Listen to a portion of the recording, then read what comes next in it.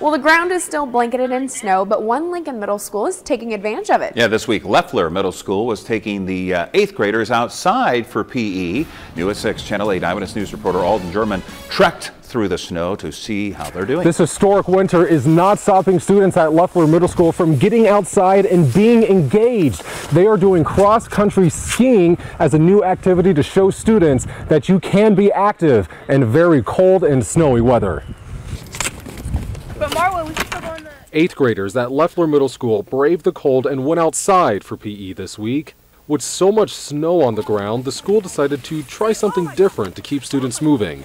There was a teacher about 20 years ago that did it, and I thought with all the snow it'd be a great chance for us to get outside and have the experience cross-country skiing. The skis were rented from UNL, and students have taken full advantage of being able to go outside. They learned the basics, how to properly lace up, take on and off the skis, and how to maneuver.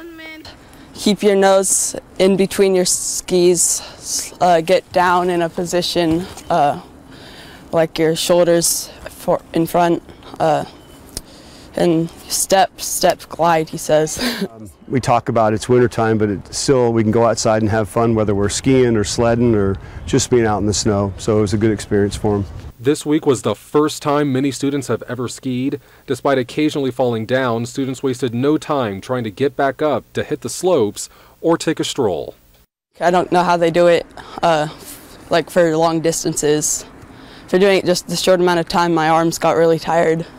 Students have had so much fun with this that the school district is now considering buying a set of cross-country skis to use hopefully in the future, of course, if there's enough snow on the ground. Reporting in Lincoln, Alden German, Channel 8 Eyewitness News. All right, looks like he's having fun. Thank you, Alden.